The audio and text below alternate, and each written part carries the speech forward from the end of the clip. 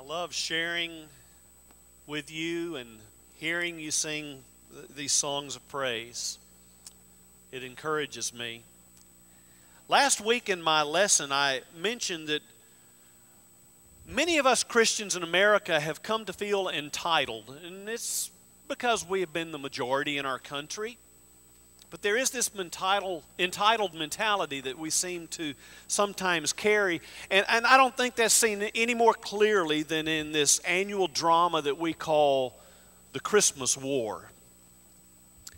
The big offender this year seems to be Starbucks. And I've got to tell you, as I look at these two cups, the one on the left is the one that they have used in the past few years during the Christmas time. And the one on the right is the one they're now using. And there are some Christians who are up in arms about this. And I look at those and I'm wondering, what in the world do snowflakes have to do with the birth of Jesus? Why does this matter to us? Why is this a big deal to some of us? Can I suggest to you, we need to be wise in choosing our battles? And is it any wonder that many people in our culture think that we're nuts? And so every year, there's a different retailer, it seems like, every year that decides to use the term Happy Holidays instead of Merry Christmas.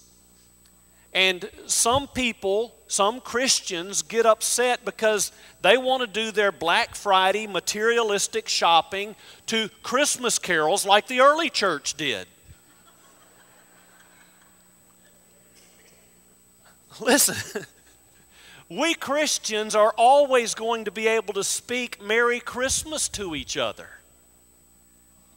But who is it, and it sounds bullyish to me, who is it that decided that it is a mandatory policy that all retailers in our country are to isolate and marginalize potential shoppers to say Merry Christmas instead of Happy Holidays? Is it Walmart's responsibility to share the good news? Or is it ours? It's our responsibility. We're the ones that need to be shouting, Merry Christmas. He has come. It's our responsibility. And so let's choose our battles wisely. And so today I speak to you and say, Merry Christmas and Happy Holiday. Now, Christmas is coming this Friday. And did you know the average American over the holiday season is going to gain 7 pounds? Did you know this? The average American eats 16 times his or her body weight in a year. A horse eats only 8 times its body weight in a year. So I have made the decision, I am committing to eating like a horse over the holidays.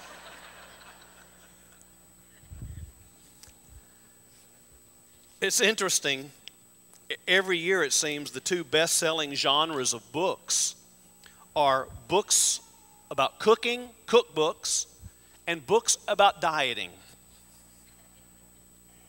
And so evidently we want to learn how to make delicious food, and then we want to learn how not to want to eat that delicious food. There's this paradox working within us, and you know what? We bring that same kind of paradox to Christmas. Christmas is something we crave,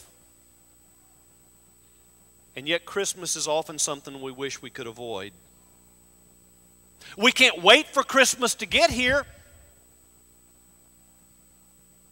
but we don't always look forward to it. Because for many people, Christmas is a beatdown. Depression soars during the Christmas season. And so, ironically, While we sing that it's the most wonderful time of the year, it's also the most stressful time of the year.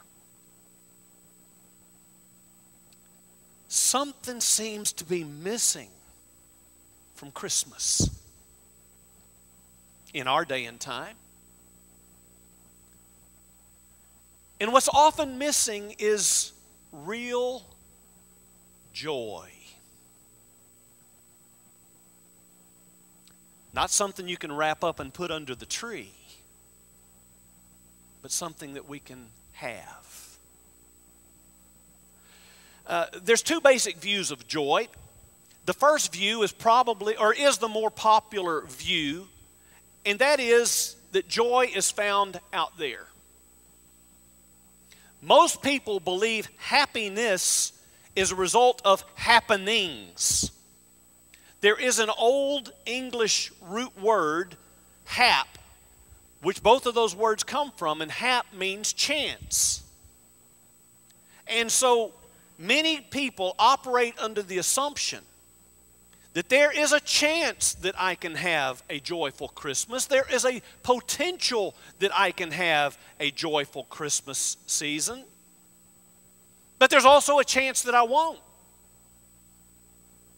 And whether I have this joy or don't have this joy, it's really out of my hands. It's dependent upon happenings. It's dependent upon what's going on around me.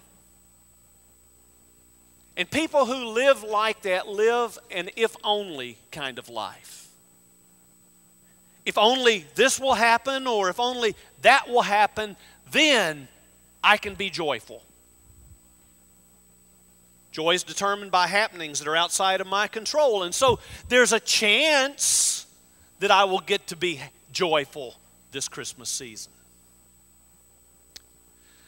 Judith Viorst. And some of you, especially you school teachers, might be familiar with this poem that she wrote that's entitled, "If I Were in Charge of the World." She writes it from the viewpoint of a child and says, if I were in charge of the world, I'd cancel oatmeal, Monday mornings, allergy shots, and also Sarah Steinberg. Now, I'm assuming Sarah Steinberg's not her best friend. If I were in charge of the world, there'd be brighter night lights, healthier hamsters, and basketball baskets 48 inches lower. If I were in charge of the world, you wouldn't have lonely. You wouldn't have clean. You wouldn't have bedtimes or don't punch your sister. You wouldn't even have sisters.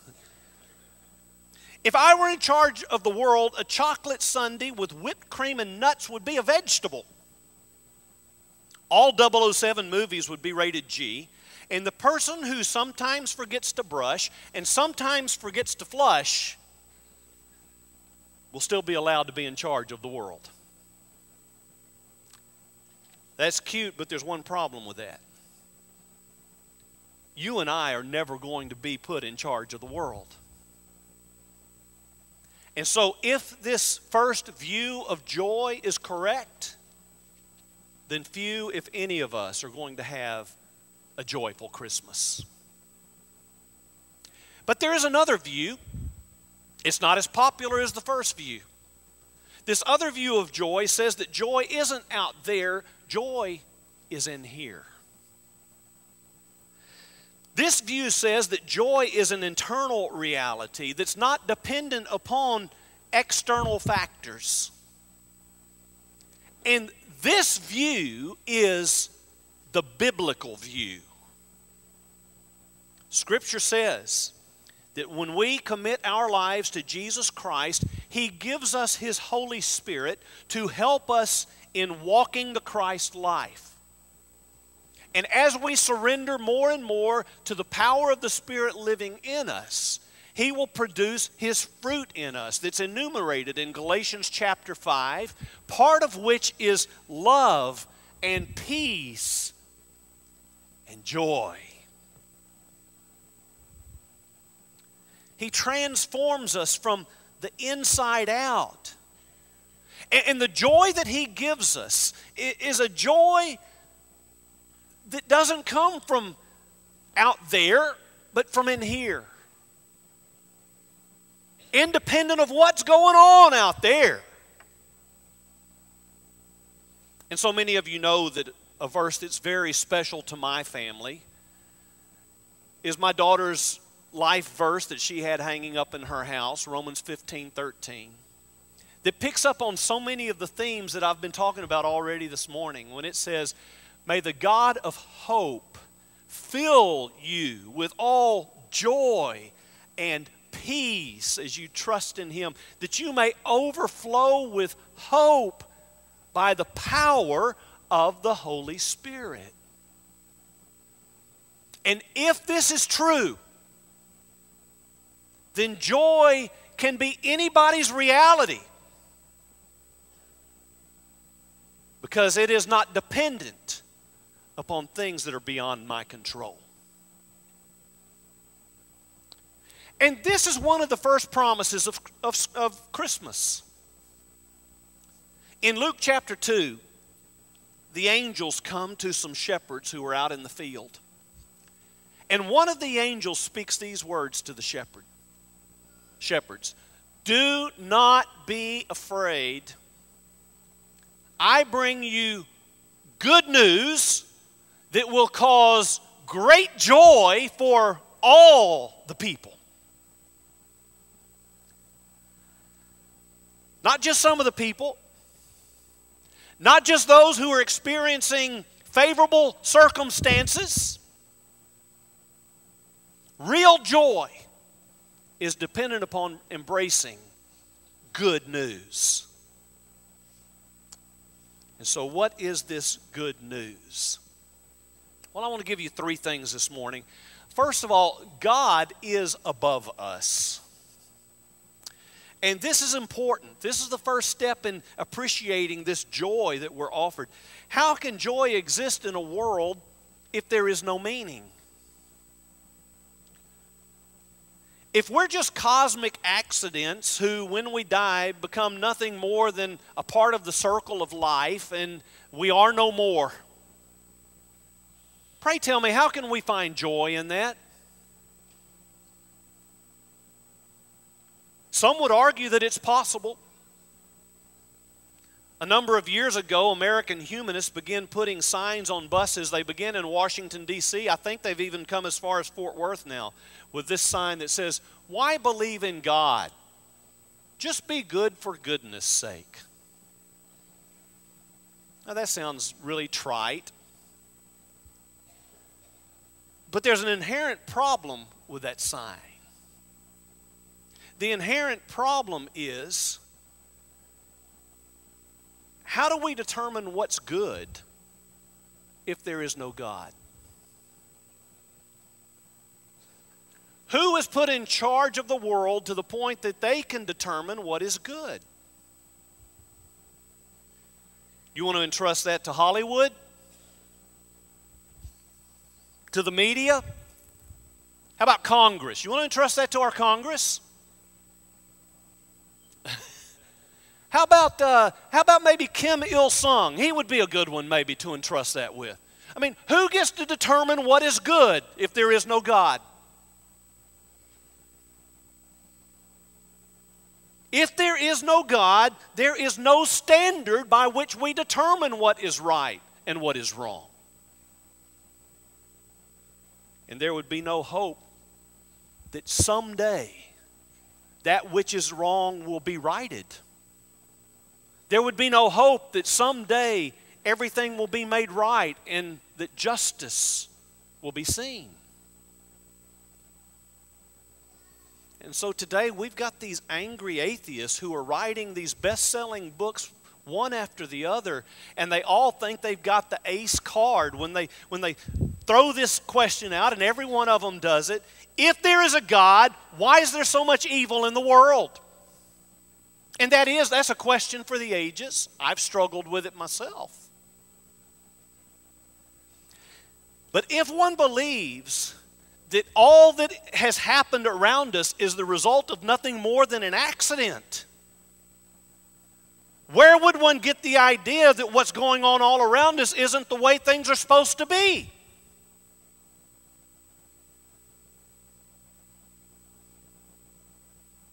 You see, I believe, and Paul touches on this in Romans chapter 1. I believe that all of us are divine image bearers. All of us have something of God and the knowledge of God inherent within us. And because of that, we intuitively know as we look around this world that something's amiss, that something is wrong. And we are hardwired to believe that there is purpose behind creation. You see, I think joy begins when we acknowledge that there is a God above us. And this God wants to be known. And you know what? That's good news, isn't it? Because if He didn't want to be known, guess what? He wouldn't be known. The fact is, this God that's above us wants to be known so badly that He came among us. He put on flesh. And He became like you and me. John 1 and verse 18, John says, "No one has ever seen God, but the one and only Son, who is Himself God and is closest in relationship with the Father, has made Him known." So if you ever have in your mind, if you're ever wondering, what is God like? John tells us, look at Jesus. Jesus, in fact, said, if you've seen me, you've seen the Father. God came in the flesh to make Himself known. God came in the flesh because He wants to be known. And joy in a world that I cannot control begins with the conviction that there is a God above me and that He is in control. But there's more than that. He's not just above me, He's for me. He's for us.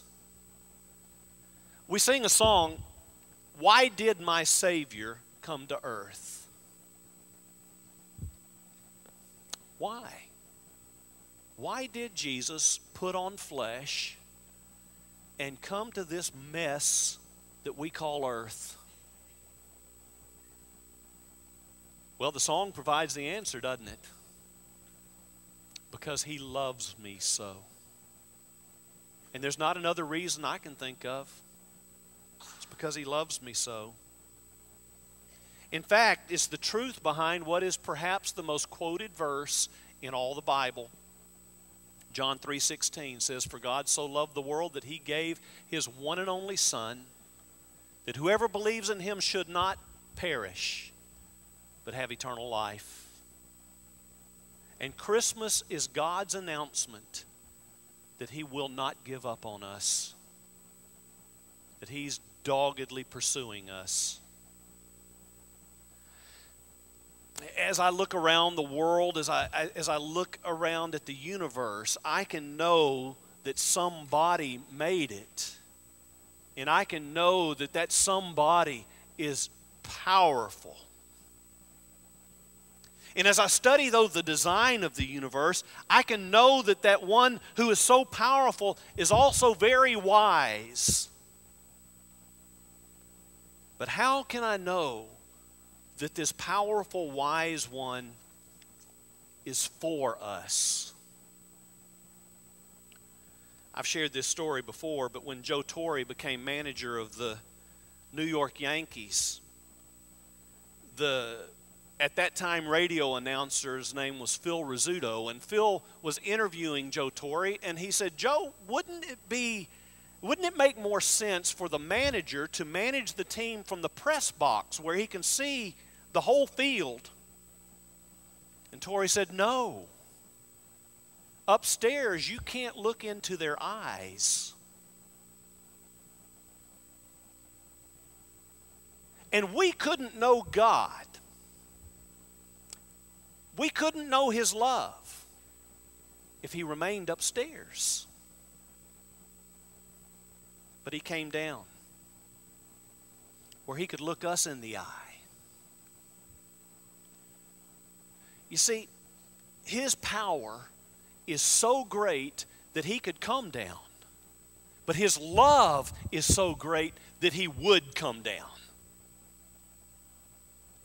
And so Philippians chapter 2 and verse 6, as Paul is describing Jesus in all his humanity, in all his humbleness, says this. Do we have the slide for that?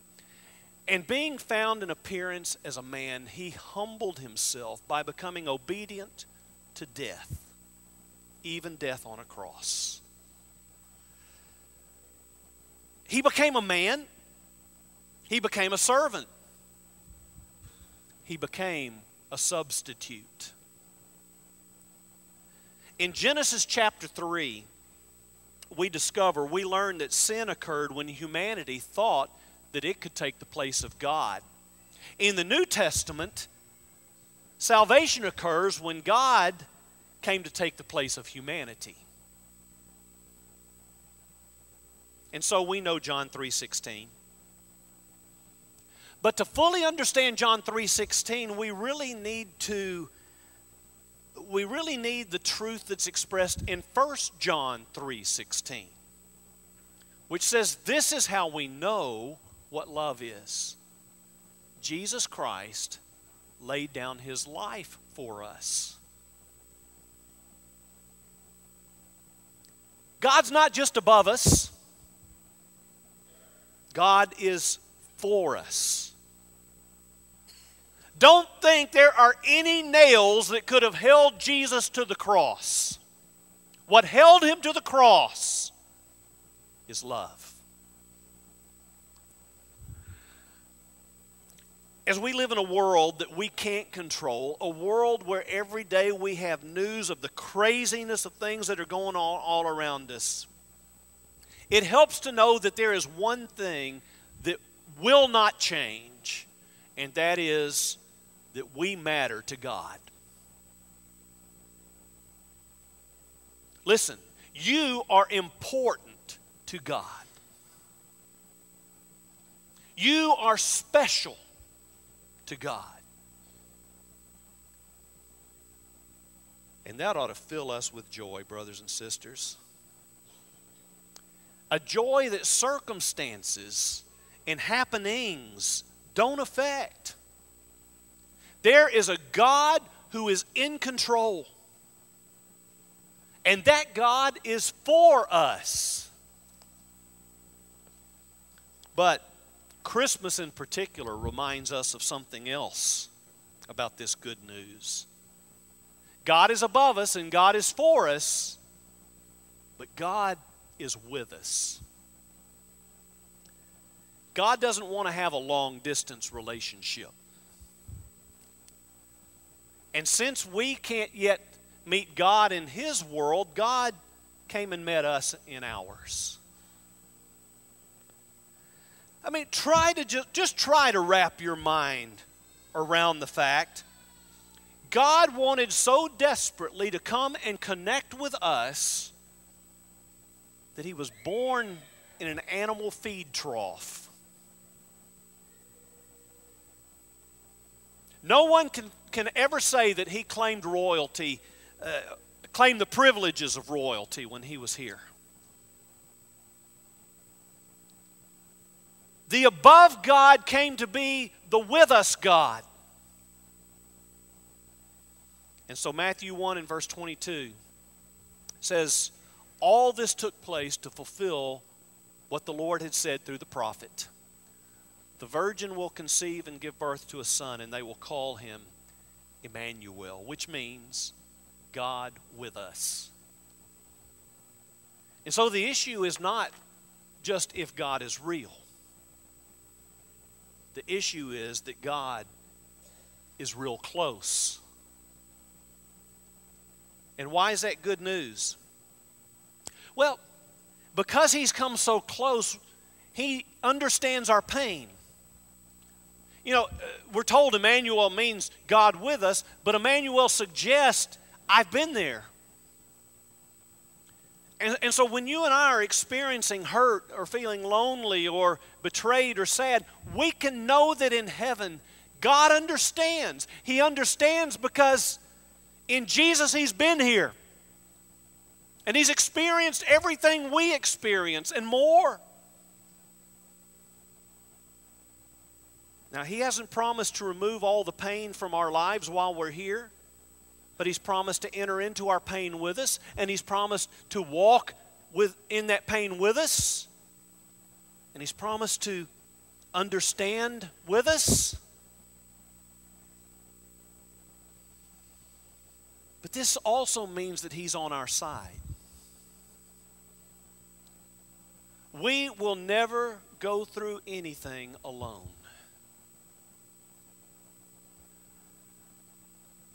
I came across this interesting verse in 2 Timothy, probably the last letter Paul wrote. He can see the handwriting on the wall.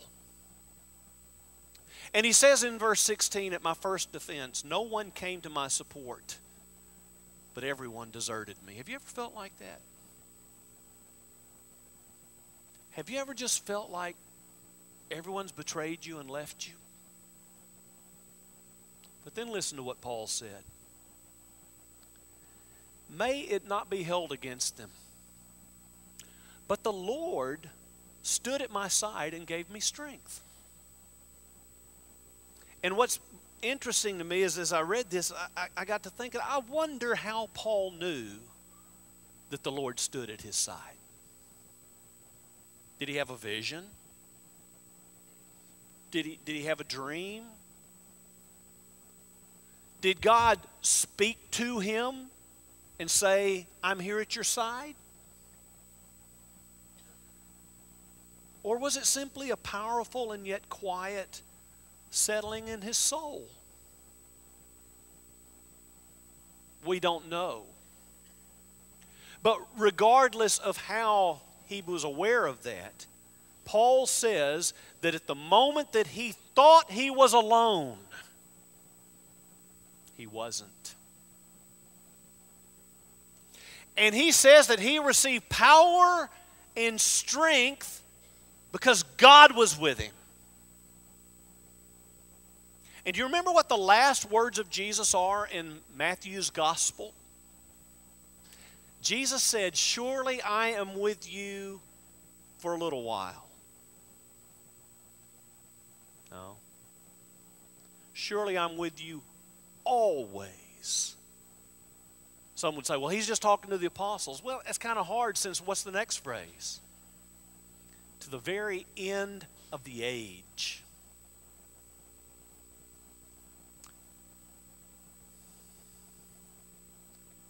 I can sum up why so many people experience no joy during the Christmas season, and I can sum it up with one word. It's the word fear. I don't know what's going to happen. I don't know what's coming. I don't know what yet next year holds. I don't know about the future. Well, that's what fear tells us. But joy tells us, I know who has come, and I know who is coming, and I know who is with me. And so Isaac Watts was this great composer. And hundreds of years ago, he wrote this song, and I've got to tell you, as a kid for years, I thought he was using bad grammar. It's only in recent years that I've come to realize what a brilliant theologian he was. Because he wrote these words to a song we're going to sing in just a minute. And he said, joy to the world, the Lord what? Has come? That's not what he said. Joy to the world, the Lord will come? That's not what he said. Those are both true. But what did he say? Joy to the world, the Lord is come. He is present. He is here. He is reality. And so the real issue, the real question of Christmas shouldn't be, what do you want for Christmas? The real question should be, who do you want for Christmas?